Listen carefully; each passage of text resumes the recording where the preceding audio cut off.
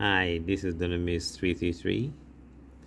My brothers and sisters, this is First Thessalonians 5:3. For when they say peace and safety, then sudden destruction comes upon them as labor pains upon a pregnant woman, and they shall not escape.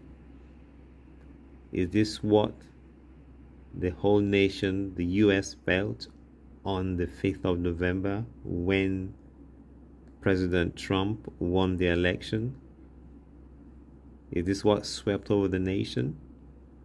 I mean, I'm in the UK. Even I felt a sense of peace that came over me when President Trump won the election. So could it be that this is a fulfillment of this particular text? This is what I felt. I felt that sense of peace, and I'm in the UK here, brothers and sisters. This is what was posted by Watchwoman 65. She said, she posted this video titled "A false sense of peace and safety has swept over the nation." This is what she posted. I'll post this link to this video, and then you can watch it. Nothing happened on the 6th of November.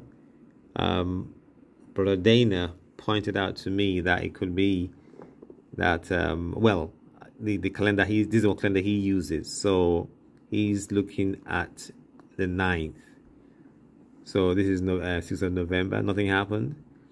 I'm looking at tomorrow evening between 10 p.m. and midnight. This is when the sister said the window of time that a son plays tennis. He plays it during the week, and the rapture happened during the week. So this is the last day, the evening of the last great day. Starts at sunset on Friday to sunset on Saturday. So this evening is possibly when we are going, if this holds true, that peace and safety on the 5th, and then 3 days later, 1, 2, 3, sudden destruction, with the rapture taking place just before sudden destruction hits.